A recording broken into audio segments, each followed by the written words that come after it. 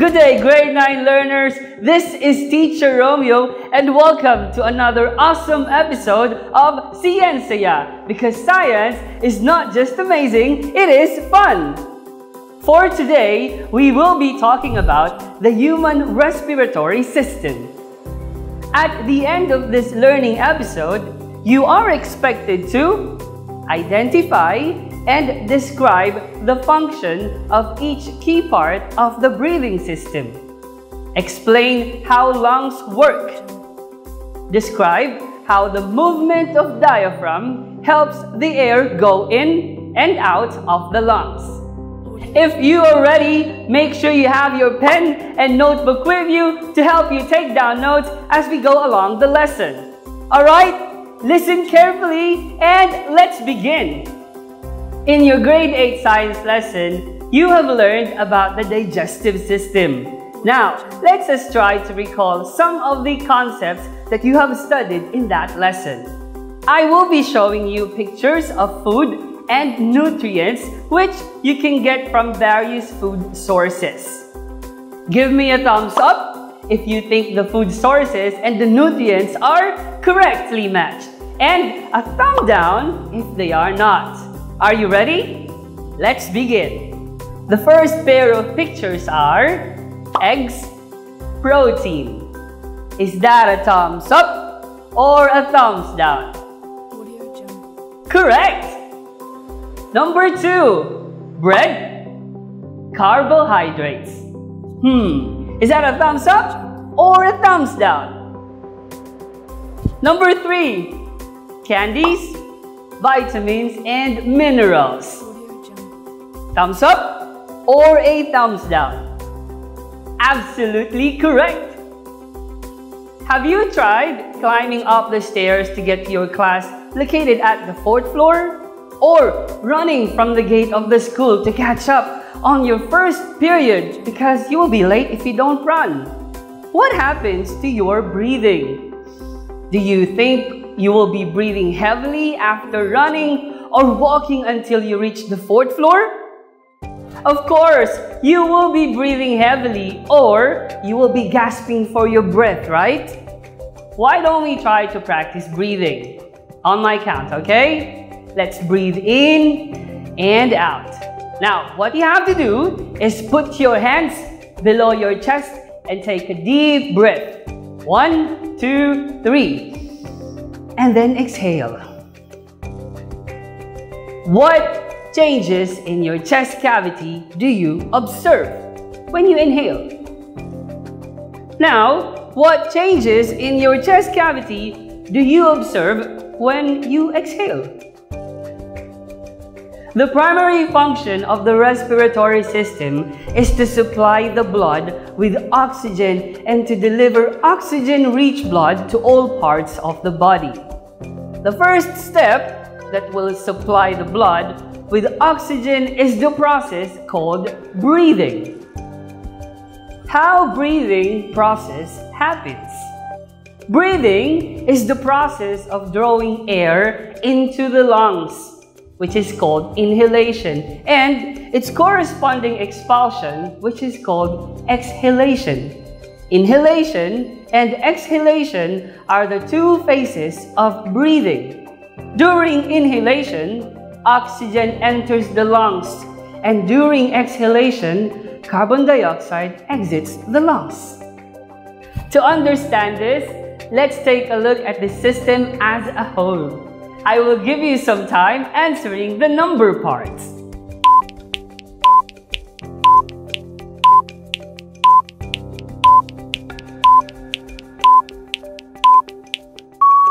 Number 1, nose, nasal passages, trachea, bronchi, bronchioles, and the last one is the lungs.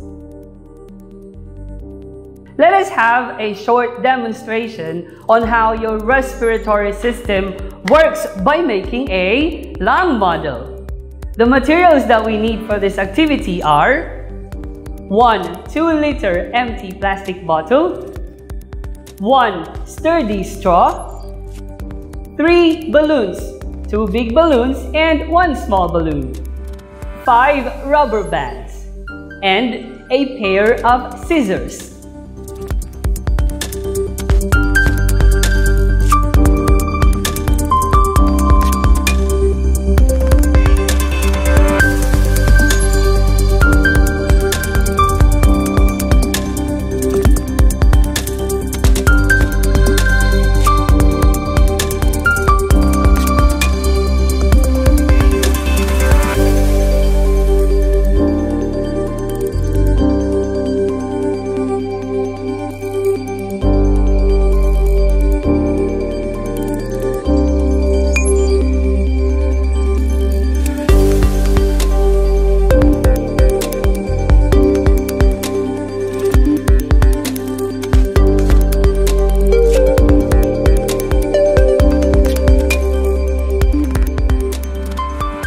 What does each part of our lung model represent? What does the rib cage represent? How about the PVC pipe or the sturdy straw? What about the balloons? And what about the larger balloons at the bottom?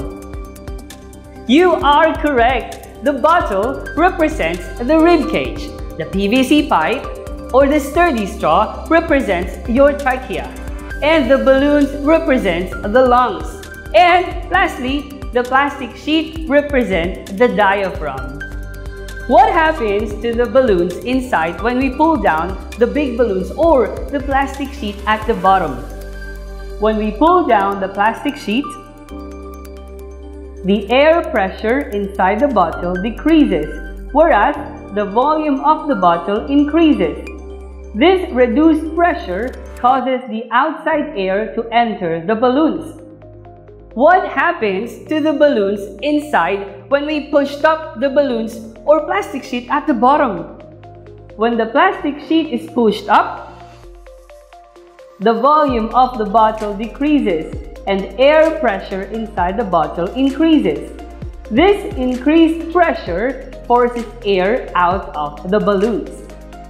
To understand better how the respiratory system works together for gas exchange to take place, let us take a look at the different respiratory organs in detail. How does the air, particularly oxygen, enters the body? Nose is the gateway of the respiratory system. The air, particularly oxygen, enters the body via the nose. The nasal cavity is lined with tiny hairs called cilia. Cilia trap foreign particles from air and sweep them toward the throat so that they do not enter the lungs. Mucous membranes beneath the cilia in the nasal passages warm and moisten the air while trapping foreign materials. Upon entering from the nose, where will then the air pass through? Filtered air then passes through the upper throat called the pharynx. Pharynx, or the throat, is the narrow space located right after the mouth and the nose. The part of the pharynx that is related to respiration is called nasopharynx. The larynx, or the voice box, is the organ that connects the pharynx and the trachea. It contains the vocal cords that produce sound when vibrated by air. What do you think will happen if the food accidentally enters the trachea? Choking will occur. A flap of tissue called epiglottis, which covers the opening of the larynx, prevents the food particles from entering the respiratory tubes. The epiglottis allows the air to pass from the larynx to a long tube in the chest cavity called the trachea or the windpipe. Trachea or windpipe, a narrow and cylindrical tube about 5 inches long located right after the larynx. It is composed of rings of cartilage and it is lined with mucous membrane. It serves as passageway for air going in and out of the lungs. Where does the air passes through from the trachea? Bronchi are connected to the trachea. The left and the right bronchi are connected to the left and right lungs. They are further subdivided into several smaller branches called the bronchioles. Collectively, bronchi and bronchioles are called bronchial tree. Do you know what is the largest organ of the respiratory system? The lungs are the largest organs of the respiratory system, and gas exchange takes place in the lungs. Each bronchus branches into even smaller tubes called bronchioles. Each of these small tubes continues to branch into even smaller passageways, each of which ends in an individual air sac called alveolus. The plural is alveoli. Each alveolus has a thin wall only 1 cell thick and is surrounded by very thin capillaries. Where does the exchange of gas happen? Air travels to individual alveoli where oxygen diffuses across the moist, thin walls into capillaries and then into the red blood cells. The oxygen is then transported by the blood to be released to tissue cells in the body during internal respiration. Meanwhile, carbon dioxide moves in the opposite direction in the alveoli. Carbon dioxide in the blood crosses capillary walls and then diffuses into the alveoli to be returned to the atmosphere during external respiration.